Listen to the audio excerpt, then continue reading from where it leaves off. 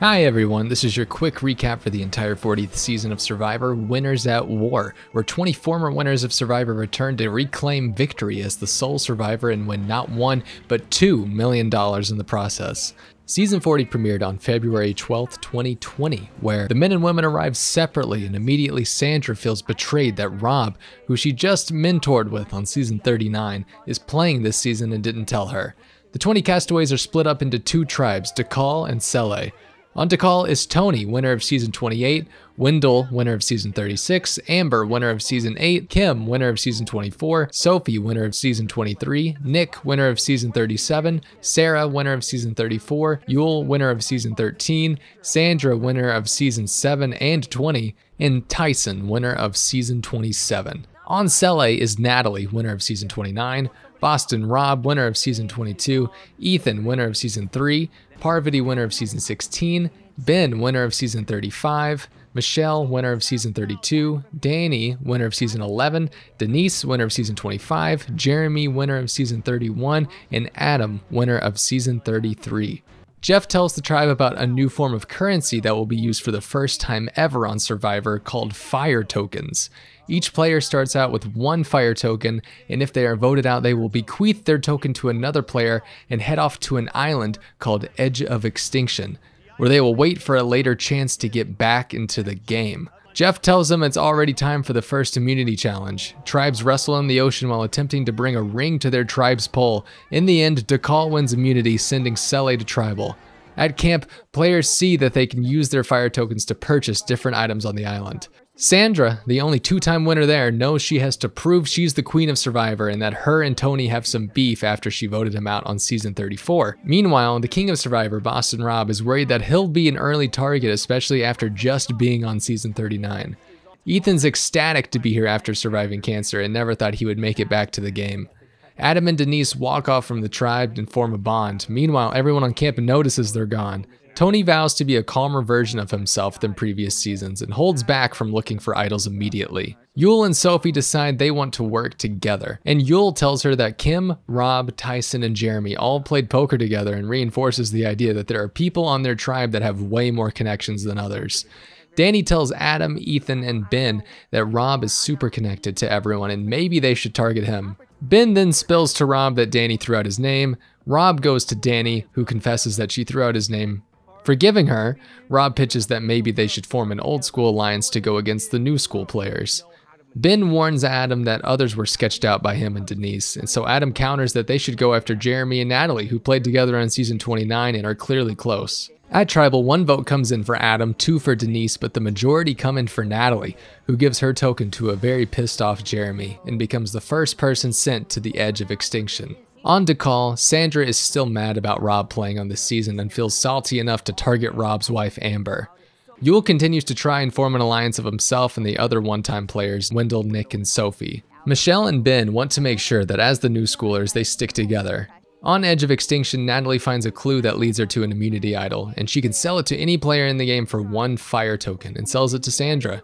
At the immunity challenge, Sele wins and sends Dakal to their first tribal council. Names are getting thrown out. Tyson mentions Tony's name, and when Tony finds out, he urges everyone to vote Tyson out. Yul warns Tyson that people are sketched out by his poker alliance with Amber and Kim, so Tyson decides it's better for him to turn on Amber and Kim. And at tribal, 1 vote comes in for Nick, 3 for Kim, but 6 votes come in for Amber, who bequeaths her fire token to her husband Rob and heads to the Edge of Extinction with Natalie. Ben and Denise go searching for idols in the jungle and Denise finds one. This immunity idol has 2 halves and Denise must give the other half to somebody else in order for it to be played on herself. Denise tells Adam that she's thinking about giving it to Parvati.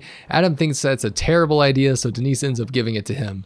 Kim's feeling down after being one of the top targets last round, but ends up finding another immunity idol with 2 halves. She decides to give it to Sophie, who says that was a horrible decision for her. On the Edge of Extinction, Natalie finds a safety without power advantage, where a player can leave tribal council before a vote and given safety, but can't cast a vote. So she sells this power to Jeremy for 1 fire token. Tony and Sarah reaffirm their former alliance Cops R Us that they formed on season 28. Dakal then wins the next immunity challenge, sending Sele back to tribal council. Rob's not feeling good after feeling like he's the reason for losing the immunity challenge, but feels like they can target Jeremy and Ben. Danni feels like she's not adapting to the game at all and feels on the outs. then mentions the old school alliance right in front of Ben. Ben tells the others that they should go ahead and get out Danni. Danni then goes to Rob and says that they should go ahead and get out Parvati. Rob acts like he's interested, but he immediately turns around and says that they should get Danni out. At Tribal, everybody votes out Danni, and she bequeaths her fire token to Denise. Adam thinks it's time to draw a line in the sand and get out a big person in the game. He tells Denise he thinks they should get out Parvati and keep their relationships with Ethan and Rob. Ben and Michele agree on the plan. Adam asks Ethan to consider voting Parvati out, and Ethan isn't a big fan of that. On the call, Tyson decides he should start throwing Sandra's name out. Yul warns Sandra that Tyson is throwing her name out. On the edge of extinction, Natalie finds another advantage that will help another player in the game find a steal a vote advantage on the island. And she can sell it to them for 1 fire token. So she sells it to Sarah, who buys it and then has Tony help her sneak to Sele's camp and retrieve the steal a vote advantage. At immunity, Dakal wins their 2nd immunity in a row, sending Sele to Tribal again. Adam tells Rob that he's sure he's got the numbers to get Parvati out. Rob tells Michele and Jeremy he knows the plan and he thinks they should blindside Adam instead. Jeremy and Michele decide that going after Parvati might not be the right move, but they think that weakening Rob by getting out Ethan could be good. Michele then tells everyone that Adam ratted out their Parvati plan, and at Tribal, Rob, Parvati, and Ethan all vote out Adam. Adam votes for Parvati, but the remaining players all vote out Ethan, sending him out on a 4-3-1 vote, where he gives his fire token to Parvati. Adam's feeling betrayed by everyone after being left out of the vote, and everyone tells him that he shouldn't have ratted them all out, so he goes on an apology tour. Sele knows that Rob and Parvati are still the biggest threats in the tribe. Rob knows him and Parvati might be the next target, so he decides to lie by saying Adam is still trying to work with him. Tyson tells Sandra and Tony that Yul, Sophie, Wendell, and Nick are all going to pick them off one by one if they don't do something. Sandra's still mad at Tyson for wanting her out, so she doesn't really listen. During the immunity challenge, Dakal blows a huge lead, giving Sele the win and avoiding their 3rd straight tribal. Tyson decides he wants to target Nick to break up the unconnected players. Everybody's acting like they agree, but they're all actually ready to vote out Tyson. Tony starts to get worried that letting Tyson go will start a domino effect of getting out big threats like themselves, but at Tribal, 7 votes fall on Tyson and he heads to the edge of extinction after giving his fire token to Nick. It's time to switch tribes. Tribes go from 2 to 3. The new Sele tribe consists of Parvati, Nick, Yul, Michele, and Wendell. The new Dakal tribe is Jeremy, Denise, Tony, Sandra, and Kim. The new tribe Yara is Rob, Sarah, Ben, Sophie, and Adam. Jeremy wants to find those on the outs from the original Dakal tribe and quickly links up with Kim. Denise has the same idea and also feels good about Kim. Sele's a little awkward with Michele and Wendell since they used to date. On Yara, Adam, Ben, and Rob try to explain their side of things in regards to their original tribe drama to Sarah and Sophie. Then Sophie finds a 2-half immunity idol who she gives to Sarah. The 3 tribes compete for immunity, where Yara loses and heads to their first tribal council. Rob tries to make a plan to vote off Sarah and then implements the buddy system where he won't let anybody in the tribe leave camp and make other plans. But when Rob's not looking, Ben and Adam signal to Sarah and Sophie that they want to vote Rob, and at Tribal that's exactly what they do as 4 votes fall on Rob. On the edge of extinction, Tyson gets an idol nullifier that he can sell to any player for 1 fire token, and he gives it to Parvati. At immunity, only 1 tribe will win, and that 1 tribe is Yara, sending both Sele and Dakal to tribal council. Parvati feels like she has nobody except for Michele. Wendell, Nick, and Yul decide it's time to get Parvati out.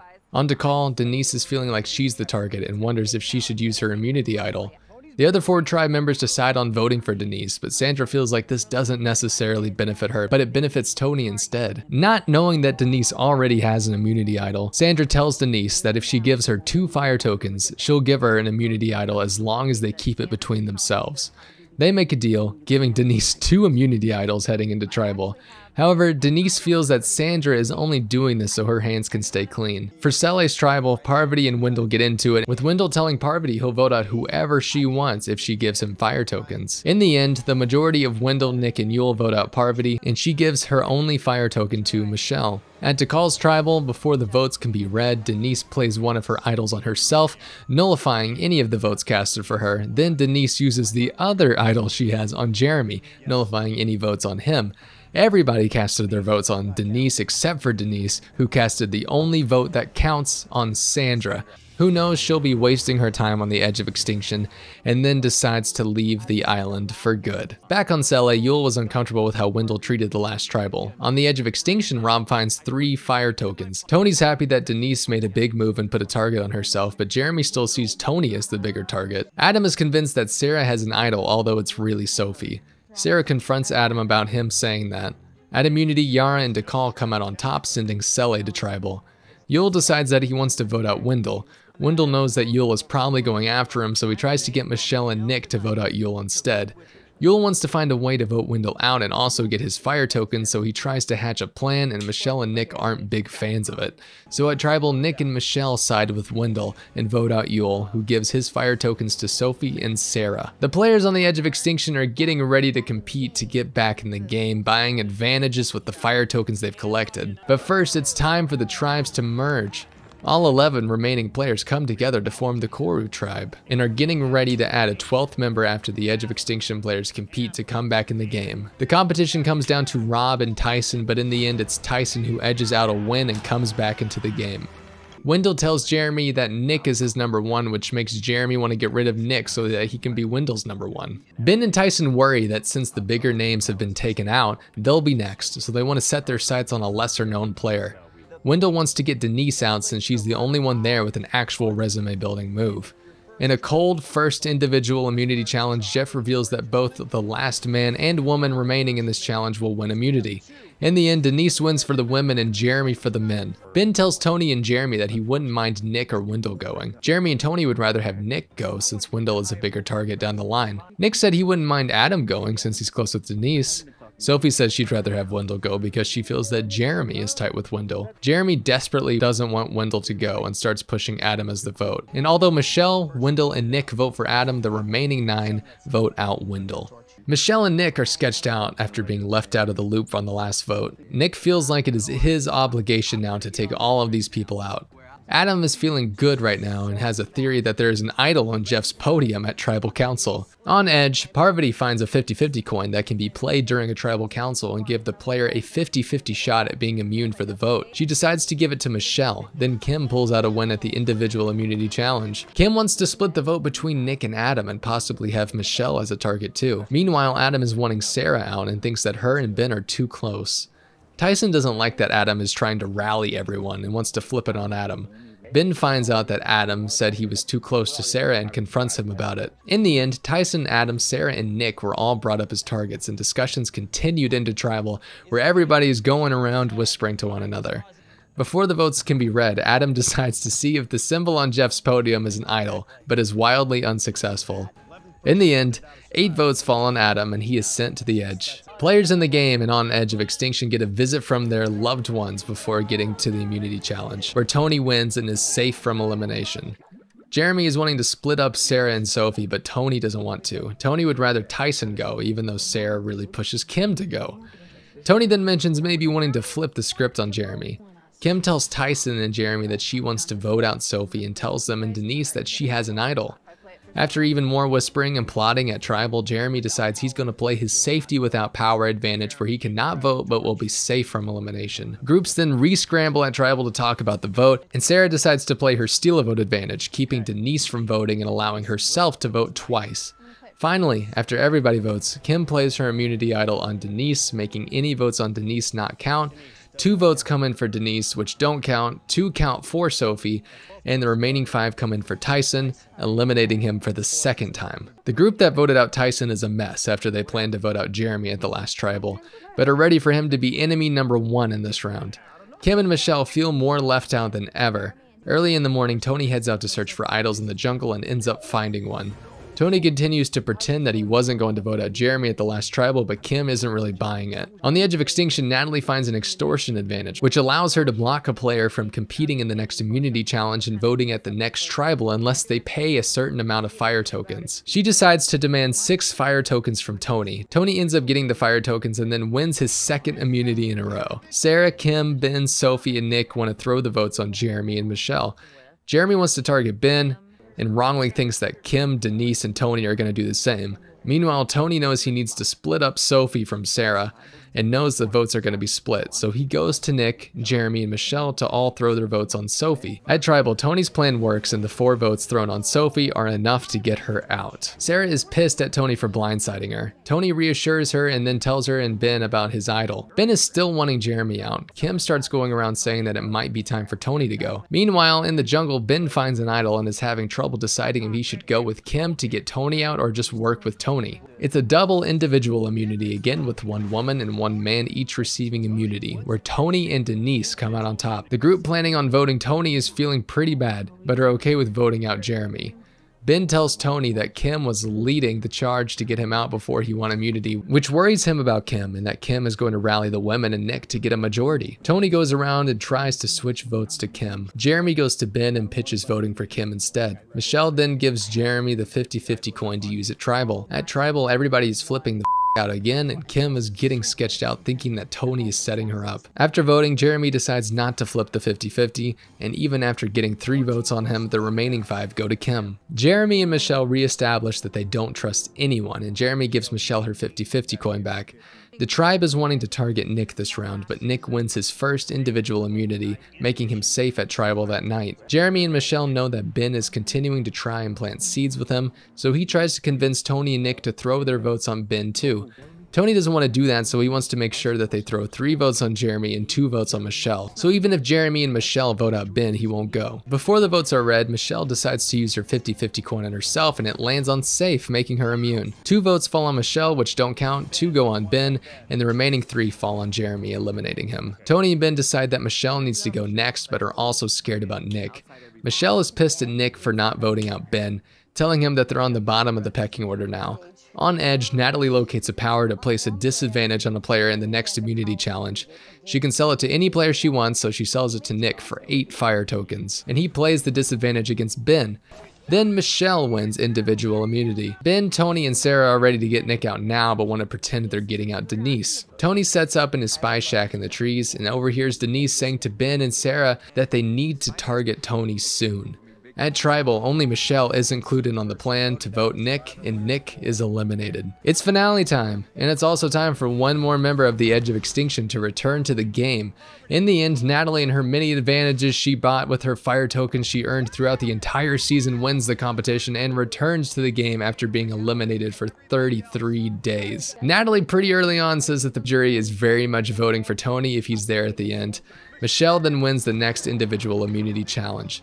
Natalie is ready to work with Michele and break up the other 4 and reveals to her that she has an idol. Tony and crew are paranoid that Natalie has an idol and they don't know where to vote. At Tribal, Natalie pulls out her idol and plays it on herself. Tony then plays his idol on himself. Then Ben plays his idol on himself. 4 votes come out for Natalie, 2 for Ben, none of which count. So there's a revote between Denise and Sarah, and all 4 votes in the revote fall on Denise. The next morning, Natalie finds another idol while searching through the jungle. Tony then wins the next individual immunity challenge. Natalie wants to pull Sarah with Michele and vote out Ben. While talking to Sarah and Tony listening in his spy shack, Sarah notices Natalie's idol hiding in her buff. Her and Tony decide they should vote for Michele instead, since Natalie will use the idol on herself. But first, Ben tells Sarah that she should go ahead and vote him out, so if she does get to the end of the game, people can't say she was dragged there. At Tribal, Natalie plays the idol on herself, and Sarah does as Ben said, becoming the deciding vote to send Ben out 3-2 over Michele. Natalie then wins the final immunity challenge, securing a spot at the final Tribal Council. Natalie decides to bring Michele with her to the final 3, forcing Sarah and Tony to compete in a fire-making challenge to determine the final member of the final 3. After a close battle, Tony defeats Sarah, bringing a conclusion to the Cops RS alliance and having Sarah become the final member of the jury. The jury then questions Natalie, Michele, and Tony before casting their votes on who they want to win Survivor 40 and the $2 million prize. And with 12 jury votes, Tony becomes the winner and sole survivor of Season 40, Winners at War, with Natalie also receiving 4 jury votes and Natalie receiving 0. Thank you guys so much for watching this recap of Survivor Season 40. If you want to check out the other recaps that are on this channel, I highly encourage it. I also highly encourage you to watch the full season because there's always a lot of stuff that I leave out because I like to do that. Also, if you want to subscribe to the channel and like this video, that would also be appreciated. So until next time, thanks guys.